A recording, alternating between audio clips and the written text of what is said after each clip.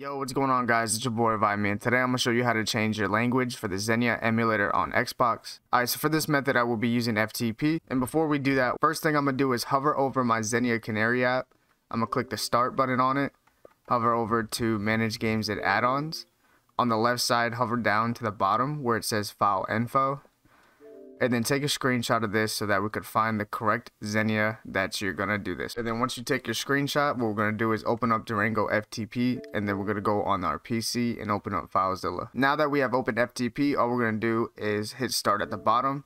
If you can remember addresses of this device, the second to last row of numbers, that would be yours. This is the numbers you would need to remember for FileZilla, and also remember the port. Alright, now that we opened up FileZilla, what you're going to do is on the addresses of this device at the bottom on your Xbox, we're going to input those numbers right here for the host.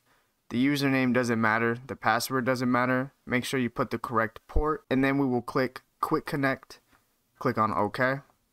Now what we're going to do is click on the local state. Now we're going to look at that screenshot we took earlier, just to confirm that we're getting the right XENIA. My XENIA was the 64375. So 6437, and then I have two of them, so I'm gonna keep going on the thing. It says VYP, it's right here. So I'm gonna click on this. Once we found it and open it up, then we're gonna click on local state. We're gonna drag this XENIA Canary config file right into our desktop.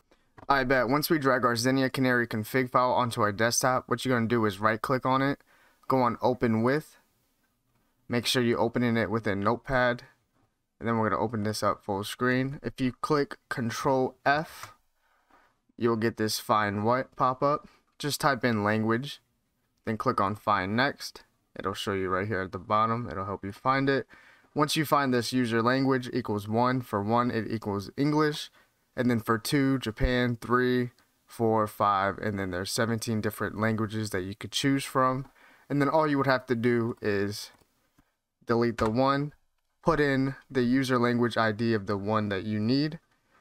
So for example, for Japan, type in 2, and then once you hit this, go to File, Save, and then once you save that, just drag in your XENIA Canary config back into FileZilla, back into where it was, and then make sure to overwrite it and click OK. And then once you do that, that's about it. You just changed your language for your XENIA emulator for the Xbox, and I hope this helped. If it did, please hit that like and follow for more, and I'll catch y'all on the next video.